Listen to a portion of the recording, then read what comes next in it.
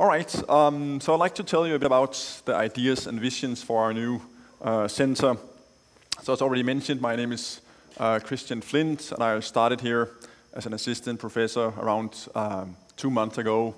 And also I was chosen as the director for the center here.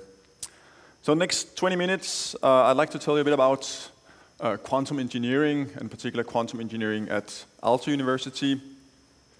Then I'll tell you about our new center, who are the participants, who's the management, who are the participating groups, and also what are the activities that we plan in the future. And then finally, I'll give you a bit of outlook for the program of today. So I'll start with the question, what is quantum engineering? And I'm not sure I can give a very strict definition, but during today we'll see several different talks that hopefully will give us some idea about what quantum engineering is. Nevertheless, if I should try to make my own definition, I would look at this kind of flow of processes. So I would say, well, quantum engineering for me is something where we start with some fundamental research in quantum physics and quantum mechanics, and then building on that understanding, we want to develop new quantum technologies and applications. And then, of course, at the end of the day, we'd like to see these applications crystallize into companies and spin-offs. Perhaps another way of thinking about quantum engineering is that it's something that requires engineers with knowledge of quantum physics.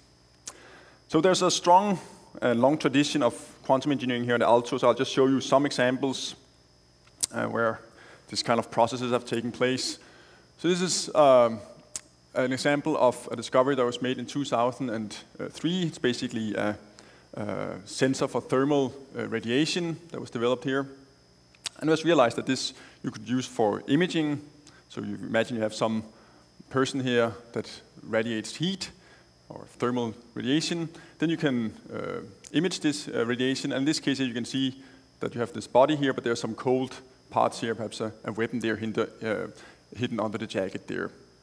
So this kind of technology was then further developed, and eventually you got some prototype out here for a passive video camera, and then eventually this company Esquella was founded in 2013. So I think this is an excellent example of these kind of processes where you go from some fundamental research and you go all the way into a company.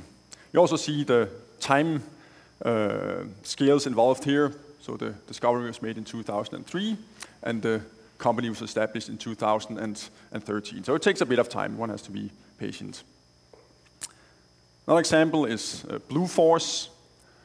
This was a company that was established in 2008, and this was really a spin-off from all the knowledge and expertise here at Aalto in low temperature physics and in cryogenics. So this company, they basically started to produce these cryogen-free dilution refrigerators, and these are now sold to companies all over the world. They're, for example, used in clinical MEG scanners. They're also used in many places for various kinds of quantum technology. So this is really another good success story here, and this was a very fast-growing Finnish company. But okay, we can of course imagine other fields of research here at Aalto that eventually could develop into new applications and technologies. So here's at least a list of some of the activities in quantum science research at Aalto. So we have computational device physics, material physics, plasmonics, quantum metrology, optics, optomechanics, quantum thermodynamics, there's spintronics, quantum nanoelectronics, scanning probe microscopy, semiconductor nanodevices, cold atomic gases, and topological matter. So we have a lot of fundamental research, and of course the hope is that based on this research we can eventually develop some new technologies and applications. We also have very good infrastructures and facilities to do this kind of research. So in particular we have what is called OTA Nano, which consists of the Micronova Nanofabrication Center, the Nano Microscopy Center, and the Low Temperature Lab. So we really have excellent experimental facilities. There's also centers of excellence working on quantum physics. Particularly we have the Center of Excellence in Computational Nanoscience and the Center of Excellence in Low Temperature Quantum Phenomena and Devices. And of course, there we have built up a lot of expertise and knowledge. And it's worth noticing that these centers are both ending not so far from now. So there's, of course, a lot of know-how that we like to not lose, and we want to carry it over into our new Center for Quantum Engineering. Of course, we receive funding, so these centers are funded by Academy of Finland, and we have our collaborators, for example, VTT and Mikko. And of course, we also get funding from the European level. And it's, I think, worth noticing that these kind of quantum engineering initiatives are now popping up all over the world. So here I just mentioned some examples. At Caltech, they have their Institute for Quantum Information and Matter, founded in 2008. And in Singapore, there's the Center for Quantum Technology. University of Copenhagen, we have the Center for Quantum Devices. We'll hear more about that later today. In Japan, at Raskinen, there's the Center for Emergent Matter Science. In Delft, they have the QTech Center. And now in Zurich, they're also opening a quantum engineering center. And also many funding agencies are now getting interested in this topic. So the UK Research Council is now putting a lot of money into quantum technologies. We have at the European level. Also, if you look, for example, at Switzerland, there's also a big effort into this field. And then, of course, in terms of companies, also many things are happening. So later today, we'll both hear from D-Wave Systems and from ID Quantique. And also at the, say, even larger level, we have companies like Nokia, Google, IBM, and Philips that are also getting increasingly interested in this field. So I think it's really now the right time that Aalto also gets a center here for quantum engineering. So now I'd like to tell you a bit about the, say, short history of the center so far. So I'll tell you a bit from my perspective. So I call this slide the fast Finns, and this is because until February this year I was working in Switzerland, and sometimes in Switzerland things are a bit perhaps slower. So coming here I felt that things were going very fast. Things really move ahead. Once the decision is made, things move ahead. So in the fall of 2014, I heard about the Center of Quantum Engineering for the first time. I was having a Skype conversation with Jukka Pekula, and he mentioned, oh, by the way, we're thinking about opening this new Center for Quantum Engineering, and would you be interested in be part of that? And I said, well, okay, I don't really know the details, but without knowing the details, I'll tend to say yes rather than no. So okay, so just count me in. Then on October 17th, I received the first draft for a proposal for the center, and I got the opportunity to comment a bit on that. And this was then eventually submitted. Then on December 6th, we were told that the Aalto School of Science had granted 300,000 euros to start up the activity. So that basically meant we had a green light for the center. So officially the center was started on January 1st. Then on January 23, I was chosen as the director. We chose our coordinator and the scientific advisory board. I'll come back to who these people are in a moment. And then on January 31st, I had finally packed everything in Switzerland, and so my family and I, we were ready to move. So we arrived on a Saturday evening in the snow here in Finland. And then Monday morning, I had my first day at Aalto, and then I suddenly was very busy because we had the first board meeting here on February 6th, so that was on the Friday. So I had to study a lot about this new center here so I could present it to the board. So we had our board meeting there, and it was a very efficient 2-hour meeting. We decided on a lot of things, among other things that we were going to have the kickoff meeting that we're having today, and also we would open the first call for proposals, which would also be open today. Then we decided that we were going to have our second board meeting on June 15th, and on that meeting there we will, among other things, decide on what proposals to fund. And then hopefully we would like to see that all these first projects are then running already by the fall 2015. So I think this was quite fast developments. And just to give you a bit of perspective from where I came before, I'll show you a bit of a sidetrack. In fact, there's a little side story here. So this is an example of a project that was done in Geneva where they wanted to connect Conavin, so that's the central rail station in Geneva, with Annemasse, which is the neighboring French city. And they started the construction work in 2012, and they're projecting it that it will be done in 2020. And you see down here, this is a picture from the starting of the construction work, and you see people are really very happy because this was actually a historical event. And if you wonder why it was a historical event, you have to look a bit at the process of reaching the decision to build this railway. It was actually proposed for the first time in 1850, and the first contract where they agreed to build this railway was signed in 1912. So this is a quite different time scale here. So for that reason, coming here, I suddenly felt that the Finns were very fast. Okay, so let me now talk a bit about the participants in the center. So as already mentioned, I'm directing the center, but obviously I cannot do all this work on my own, so I'm lucky that I have a lot of support. So among others, I have the scientific advisory board, so that's what I call the dream team. So they help me with a lot of things, both on a practical level, and they also come with a lot of input and advice on how to do things. So just to present you with these people here, we have Esko Kaupinen, who's a professor of physics at Aalto and will also talk later today. Then there's Antti Niskanen, who's a research leader at Nokia Labs in Cambridge, UK. We have Jukka Pekula, who's a professor of physics. There's Mikko Brunila, who's a research team leader at the VTT, the Technical Research Institute of Finland. And then there's Patrick Rinke, who's also a newly started associate professor here at Aalto.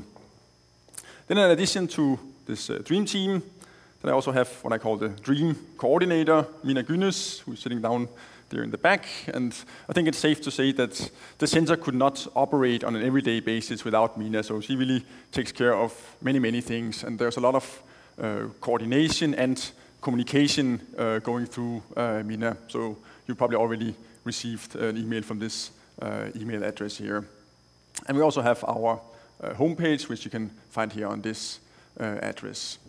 Then in addition to the coordinator and the scientific advisory board, then of course we have participating groups. And this has actually not yet been sort of totally defined. But the basic idea is that we're, in some sense, a quite open and open-minded research initiative. And so the way it works is that those research groups that are interested in this field and would like to be part of the center, they can ask to be listed on our homepage. And so the way you should do this is simply send an email to Mina with a short description of your research and how it's related to what we do at the center. And possibly also if you have a nice picture, we can include that in the homepage.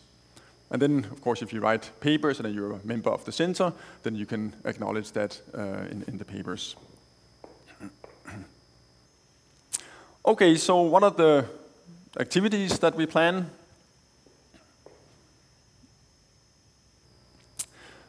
So I would say, well, first of all, we're a rather flexible activity with an open focus. So to begin with here, we have not totally determined exactly what we would like to do. But this is, of course, something we, along the way, hope to develop some more clear focus lines there. And then to begin with, we're quite open to suggestions and ideas. And of course, the very important thing is that the center, well, that's the sum of the members. So in some sense, you are the center. And then I think, finally, the last important point here is that we've already seen several of these centers appearing around the world, and they each have their expertise. And then I think it's important that we don't try to copy what other people are doing, but rather we should build on those areas where we already have a strong tradition and expertise, or where we are building strong expertise. So in terms of specific activities, so we're going to have these CQE-funded research projects right here, co-funded, because we would like also to see some funding coming from the participants themselves. But there will be more information about that here in the first call that opens today. Then we would like to have a visitor program, so we can have experts in quantum engineering pass through the center and exchange ideas with us. We'd like to have seminars and workshops related to this topic. We'd like to organize at least every second year a summer school. And of course, it'd also be nice if we could develop new courses for students here at Aalto. So the first call for proposals opens today, and I'm just going to give you at least some brief guidelines here. So basically, we don't want to have very long proposals. It should be easy and fast to write a proposal, so we limit the proposals to what we call 2-pagers, so please limit it to 2 pages. Projects can last up to 2 years. We would like to focus on proposals that bring some new ideas and also new collaborations within the university. And we hope with the funding that we have now that we can co-fund, say, 6 to 10 projects this year, and then hopefully we can have new calls next year. So in preparation for this first call here, we are organizing a workshop on Friday. I think most of you may have heard about this. If there's some PIs who would still like to be part of the workshop, then you can contact Mina and be signed up. So basically the call opens today and it closes in a month from now. That's where we have the deadline. And then as mentioned, on June 15th, we're going to make the decision on the proposals that we'll fund. And here we will rely on external reviewers to guide our decision there. And then as mentioned, we hope to have these projects start in the fall of 2015. And there should be further instructions here concerning this call on this website here. It may be up already now. Okay, so let me just briefly get back to the rest of today's program. So we already had the talk by Tuija Pulkkinen, and in a moment I'll stop talking as well. And then I'll give the word to Charlie Marcus from the Center for Quantum Devices at the University of Copenhagen, who will talk about this Majorana-based quantum information. Then we have a shorter talk by Mikko, who is a local group leader here at Aalto. And then at 2:45 we'll have a coffee break outside. Then at 3 o'clock we have a talk by Colin Williams from D-Wave Systems, followed by Esko Kaupinen from Aalto. And we have Sabrina Maniscalco, who's visiting from Turku Center for Quantum Physics. And then finally we have Kelly Ridgedale from ID Quantique in Switzerland. And then at the end of the day I might come back with a few concluding remarks. And I'll also say if there are no urgent questions now, then if you during the day think about some questions concerning the center or you have some comments, then we can also take them during this concluding remarks. And then finally we will go outside and have a drink and something to eat. So thank you for your attention.